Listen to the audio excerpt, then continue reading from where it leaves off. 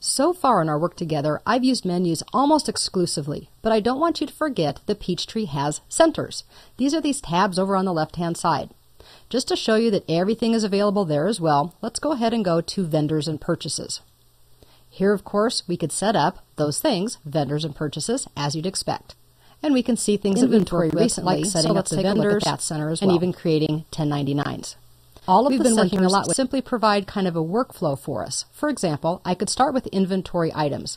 If I give the little triangle a click, I can see that I could create a new inventory item, I could view and edit inventory items, or I could set up my defaults. I also could work with company services. The same thing, working with different services, just like we did with inventory items.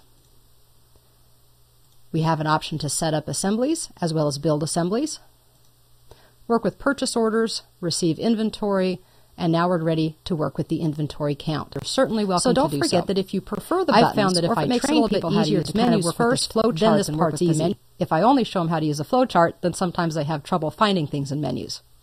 Now, speaking of inventory, I can speak from my own experience that in high school and part of college, when I worked in retail, there was a dreaded word, and that always was, it was time to take inventory.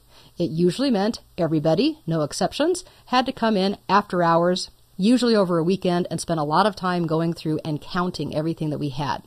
Well, hopefully you don't have to do that at least like a retail store would, maybe in the mall. But fortunately, Peachtree will make some of this easy for us. If you have any kind of items that you, for example, I have this inventory count button, and if I give that a click, this actually will present me with a printable form. It tells me the name of the company and the date, but then it actually creates an inventory sheet.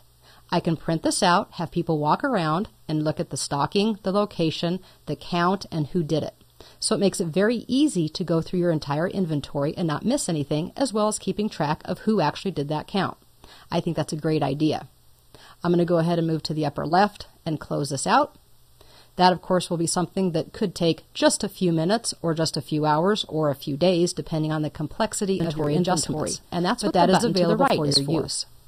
Once you get that finished, then you might need to make window, and this actually is going to be a fairly straightforward process. You're going to use your written sheet, whether it's printed from Peachtree or you do something different, doesn't matter. But you're then going to go through, and one at a time, you're going to find anything that has shrinkage, anything that's different in your physical count than you saw in your actual printed account. Now, the printed count can come from an inventory report, and we'll take a look at those in just a little bit. So let's say that I did find a difference. The difference that I found was in my herbal scrub. I can put a reference. For example, if it was a physical inventory, maybe I want to put the date of that.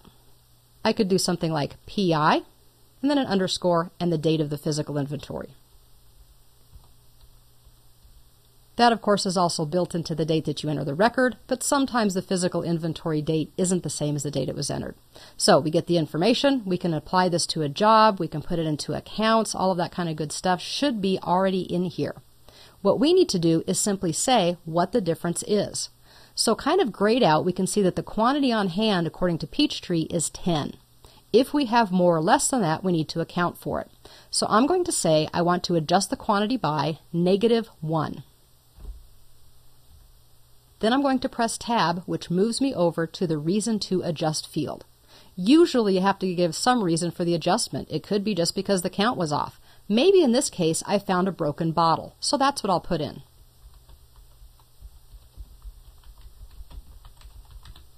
We obviously can't sell a bottle that has been cracked or broken, so that would be the idea here.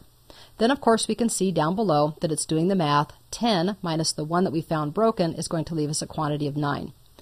This gives us the ability to adjust the inventory without doing weird things that people sometimes try to do.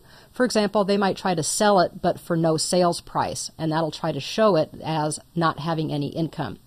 Technically that might work, but this is the better, more appropriate way. We'll go ahead and click on Save, and then Close.